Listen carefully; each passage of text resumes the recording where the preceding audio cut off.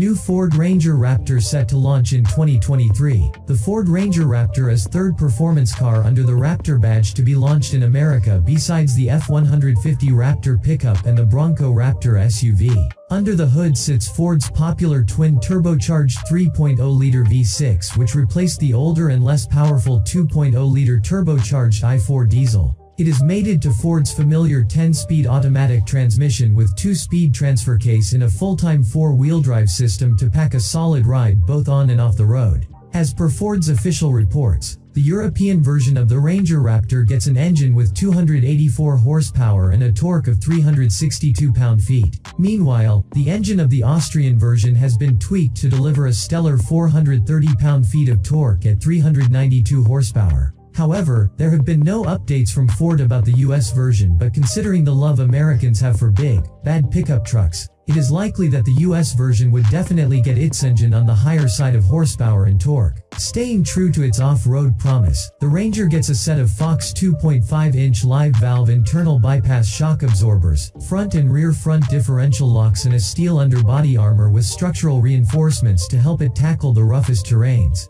In addition, the Ranger Raptor gets a traction management system with 7 different on and off road modes and an active exhaust that helps crank up the volume in 4 different levels, from quiet to Baja. It also gets hefty 33-inch BF Goodrich all-terrain tires with an option of upgrading to 17-inch bead lock wheels to help it glide through extreme situations. What Ford is looking to create here is a mean, mini monster truck that doesn't need roads to define its path.